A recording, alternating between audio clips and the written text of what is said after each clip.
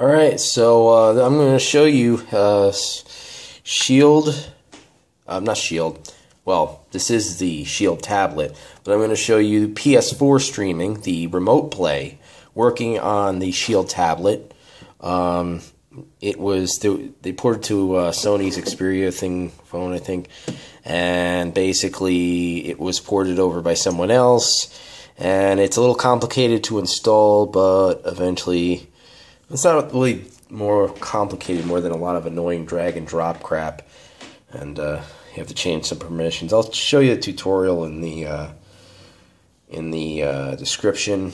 I do find that you need to reinstall the Remote Play APK every single time you reboot, and also the PS4 controller, I can't get it to pair with the application. So basically, there's on-screen controls, and you can map the touch the buttons to the touchscreen. So there's that. I use TinCore for that. I haven't gotten everything set up properly with that yet, but I got most of it. So I'm connecting. Now my PS4 is on. And I'll be connecting. And this actually works better than the Vita TV, or the PS TV, as far as latency goes. You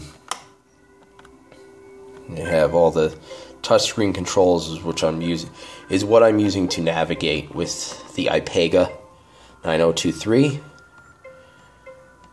And yeah, so you'd be able to do that.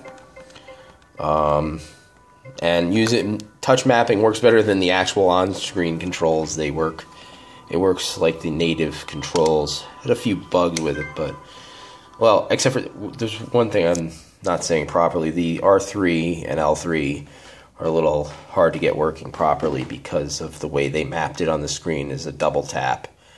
So, you know.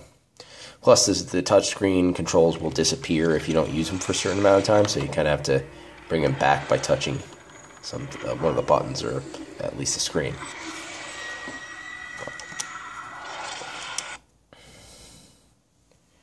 Here's Crap of Duty Goats, or whatever. I don't have many games for my PS4 yet, and this is something I had on the PSN. So, play multiplayer.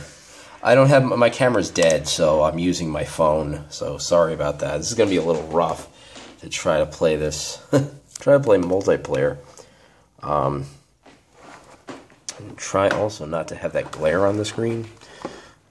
Yeah. Try. And say it would be successful. So.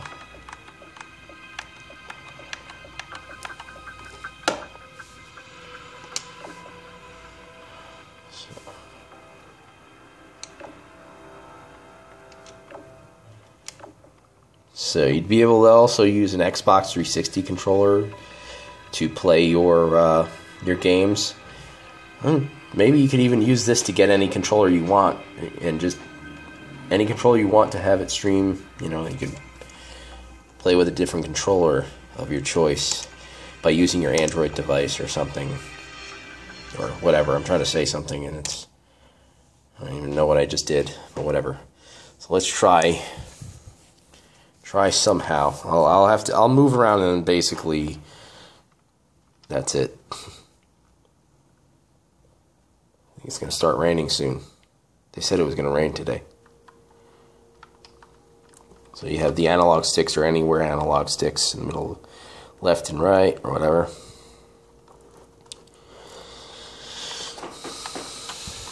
The only thing I was having trouble with was like running as R3. I think it was at L3, blah blah blah. But it was a little hard to do that, because you can do it, it's just that you have to fight it, kinda. And then, let's see. And the on-screen analogs have a bit of a large dead zone. Yeah. But they work fine when you use them and stuff, and yeah. And shoot, take out the glass.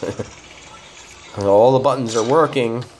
The iPega up, down, and for this you do not even need to own a PC. So you need root access is one thing. you need to download a whole bunch of files that you need to put in all your system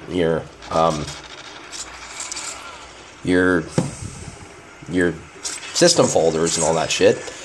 And everything can be done on a tablet, so that's good, because root access to this device can be gained on a tablet, or on the device itself. And all the APKs you can download on the internet and just replace them, and you don't need a PC at all for this, so it's not like PC streaming. So there you go. There's very minimal delay. Actually, it's better than the Vita TV. It's not perfect, but it's better than the Vita TV, or the PS TV, whatever. But that's that. You can also use your features here. Of course, let's see if we can get that. If we can, you can use all your share features that you have for the tablet, like this. You know, you can broadcast your gameplay if you don't have, like, you know, you can use it with you could use the tablet's camera. So, you know, if you don't have like a PlayStation Eye to put yourself in the video or something like that, you can use this. The only thing is you'll have the on-screen touch controls, but yeah. So you can stream to Twitch, and you can also record at 1080p, which even the PS4 doesn't do. It does 720p 30 frames per second. This does 1080p 30 frames per second.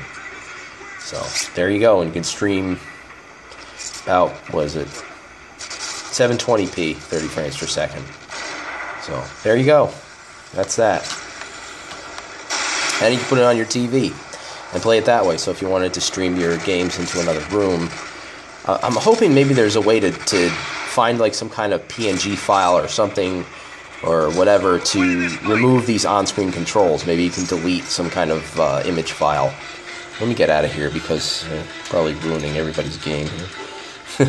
And basically, you get these options by clicking on that little menu icon there. You hold this down, it'll bring up the thing to close the application. Close the application, close it. There you go. And of course, for this you can't like bring up Netflix or anything like that, but it's Android, so you have Netflix, so that shouldn't be a problem.